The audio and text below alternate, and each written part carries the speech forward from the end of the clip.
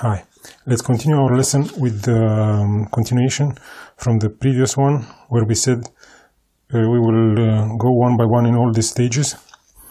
Let's start now with the input stage. The input stage, as you expect, is built usually with a differential input pair.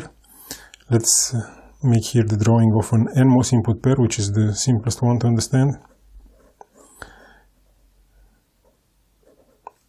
I assume by now you already know what is an NMOS input pair or a PMOS input pair, how is the input pair working. But just as a small reminder, so we have two NMOSes connected together on the source. On the source side we have a biasing current, and we connect the inputs, which are the gates, at the input of the Opamp, so this will be directly at the input of the Opamp, plus and minus, and the drains will be connected to the next stage. Next stage can be actually part of the input stage or can be directly the intermediate stage. Now the fourth terminal of this NMOSes is actually the bulk. Here is not drawn the connection to the bulk, but let's assume for simplicity that is connected to the source. Of course, in some cases you are forced to connect it to ground, sometimes because of the technology, sometimes because you want to do it like that for a certain reason. But now let's consider that it's connected to the source.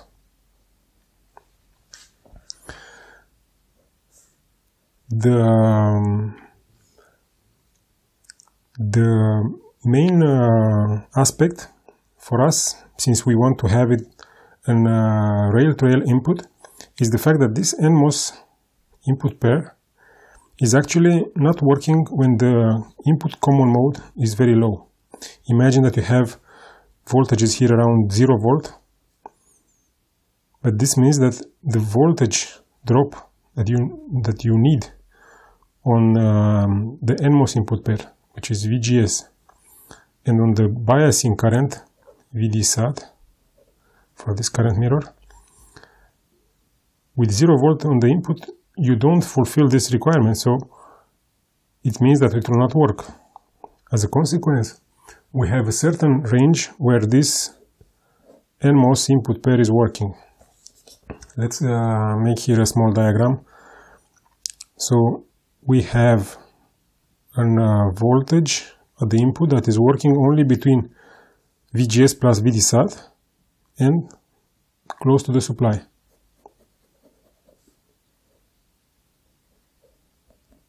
If you make here a small diagram, consider now that we have a range between ground and the VDD. The NMOS will work only in this region, and this voltage is actually common mode. Let's say common mode for the NMOS, and is the minimum, and is a VGS of an NMOS plus VD SAT of an NMOS mirror. A similar case is happening with the PMOS input pair. Let's make here quickly a diagram of an PMOS input pair. We have the same thing. We require the input voltage to have a certain range, can go from 0 up to VGS and VD SAT of the PMOS side, with the VGS and VD SAT lower than the VDD. So if we come back to this diagram, means we start somewhere from here and we can work up to till the ground value. So we have now, let's call this voltage common mode on the P side, and this is the maximum because here is the minimum, here is the maximum. Now, as you see, if we use these two blocks together, we can cover the entire range, so we can obtain a full rail-to-rail input stage. But as you can imagine, the fact that we have two stages is not that simple. And the main problem is that we have an overlap region, I mean this region, where we have amplification from the NMOS input pair, also from the PMOS input pair. So if we will make the drawing of GM versus the common mode, let's put it here because there is some space.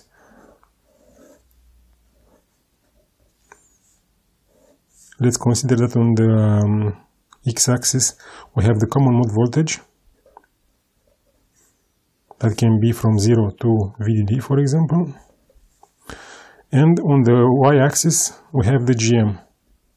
For the NMOS we have nothing initially because the voltage is too low, and then when we reach this common mode voltage, this VCM N min, which is VD SAT of the NMOS plus VGS of an NMOS, let's say that is here somewhere, the GM is rising to the nominal value and then stays there almost flat till the VDD. Now the same thing happens for the PMOS side, but since everything is flipped, we start from 0 with a certain GM, and then when we reach this value it will drop to 0 because simply there is not enough voltage, so there will be no current. Now if we add this together in the next stage, for example, if we consider that this, we send them to the next stage, then, as you can imagine, we have to add these two GMs together. So let's add them together. Here is the VDD, common mode, and this is the GM total. Now we have a certain value from the, let's put here some labels, maybe it's easier like that to identify. This is from the NMOS and this is from the PMOS.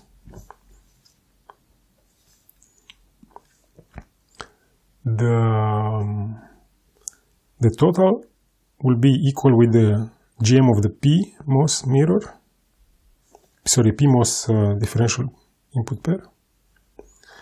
Now when we reach this range, the GM will increase because we add PMOS plus an NMOS, and then we'll drop again to a new value when the NMOS is working and not the PMOS. Now let's analyze a little bit this graph, because it's easy to understand now and to visualize what is the problem. The problem is the fact that we have an increase in the GM somewhere in the middle range of the common mode. This increase is the sum of the PMOS GM and also of the NMOS GM. Since if we have the GM of the PMOS input pair equal with the GM of the NMOS input pair, means that these two levels will be equal. So this one will be 0. This delta will be 0. This is the ideal case. Of course, on a typical setup, on typical conditions, we should try to achieve that. Meaning we should size the transistors, the NMOS and the PMOS, W and L, in such a way that for the same biasing current we have exactly the same GM, so that this line is flat. But then still we have the problem in the middle where we have the two input pairs working together, and this is happening for a quite wide range, because as you can imagine, these two voltages, common mode for the P side and N side, this is depending on certain parameters specific for that transistor, VGS and VDSAT, and is not under our control. So actually this range can be quite wide, can be hundreds of millivolts or even volts, depending on the as big as the supply. Of course, our target should be to make this range very narrow, and if it is possible, to be zero. Another thing that we have to have in mind is that this amplitude would be nice to have it very small, ideally zero, of course. So let's make here a drawing how should be what is our ideal, let's say, expected GM versus common mode. GM ideal. We expect this GM to be flat and also to be uniform and completely linear, should not have steps or weird shapes. And for this we have to minimize somehow this over increase in the GM. If we think a little bit, how big is this over increase? Since we have two GMs that will be equal, because we said that we want to have NMOS input pair with the same GM as PMOS input pair, it means that this increase is actually double of the value from here. So this is 2 times more. And this is a big problem for stability. Maybe I should make here a parenthesis. What is the connection between the GM increase versus common mode to the stability? Let's use this piece of paper because we have some space. If you remember the bode plot, on the bode plot we have something like this. We have the gain that is usually flat at low frequency when you reach the dominant pole. This is the first pole, which is defining actually the bandwidth. When you reach this pole, begins to drop with 20 dB per decade, minus 20 dB per decade, till you reach the intersection with the zero, and then we can have other non-dominant poles. For the phase, this is the gain in dB, this is the gain in DC, here is 0 dB, here is the frequency logarithmic. Right, so we have a classical bode plot. For the phase, we have to look just where are the poles. So we have one here and one here. So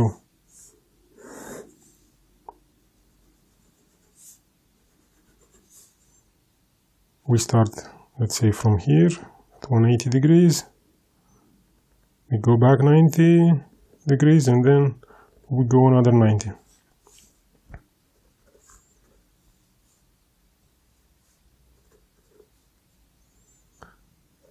Here is the phase. Now, the gain bandwidth is actually the intersection of the gain with the zero axis. And as a formula is actually the bandwidth multiplied with the gain. That's why gain and bandwidth multiplied. And this is this point. Of course, to have good stability, you need the gain bandwidth frequency to be slightly lower than the non-dominant pole, the first non-dominant pole that you have, the so-called second pole,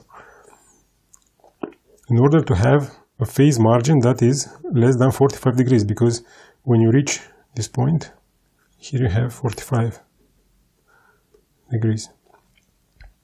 Now, as you can imagine, if our GM will increase suddenly 2 times, it means that this waveform, this shape, will move up with a certain value.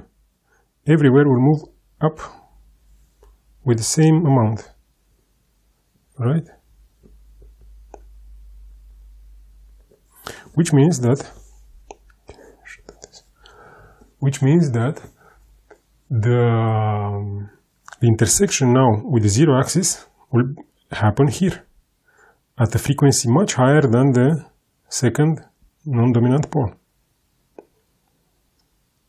which means that our phase will be much less than 45 degrees. So we have a high chance to oscillate, high chance for instability.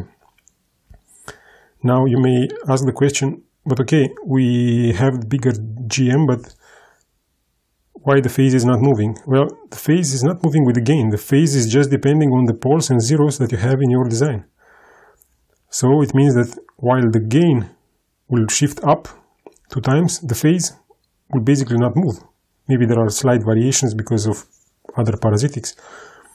But in principle, the phase will not move.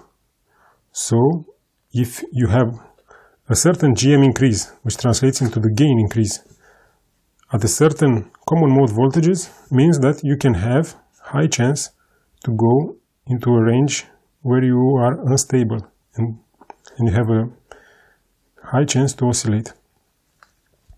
And this is the reason why we want to avoid this kind of over increase in the GM. Of course, it's not the only reason. There are other reasons, like for example the linearity, the offset, the noise. There are multiple problems with this over increase in GM, but this is the most visible one and the most annoying one.